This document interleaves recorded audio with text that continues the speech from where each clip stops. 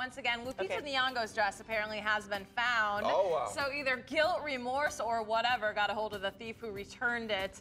The pearl-covered gown, it's rumored to be worth over $150,000. We talked about this last week. It was discovered in a bathroom of the London Hotel in Los Angeles. Now, the cops haven't released the name of any potential suspects, but I'm pretty sure Lupita's pretty excited to have the gown back. Take a look.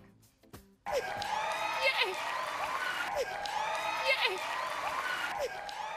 That's exactly what she's saying right now. Yes, you know what's funny though is I read some rumors, of course they're just rumors at this point, that the thief found the dress and that the pearls weren't actually real. Yes, I was about to say. So they were like, I can't sell these on the black market, and they took it back. But can you imagine, her dress isn't worth $150,000 if the pearls aren't real. What a picky thief. Right. Yeah. He's like, you know what? I'm not going to jail I think for what this. actually happened was the cleaning lady that stole the dress was like, you know what? There's too much going on. I'm going to leave it in this bathroom and call it a day.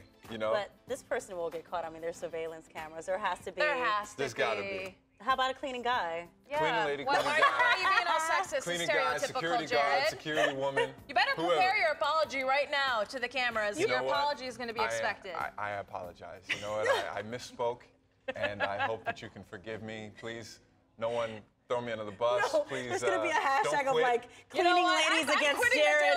Please don't I'm quit. quitting the Daily Buzz. Yeah, you have 24 hours to make this right. Yes, yes. You stole that dress. As a matter of fact, you stole it. 24 hours to make Yes, this it was right. me. Yeah. It was me.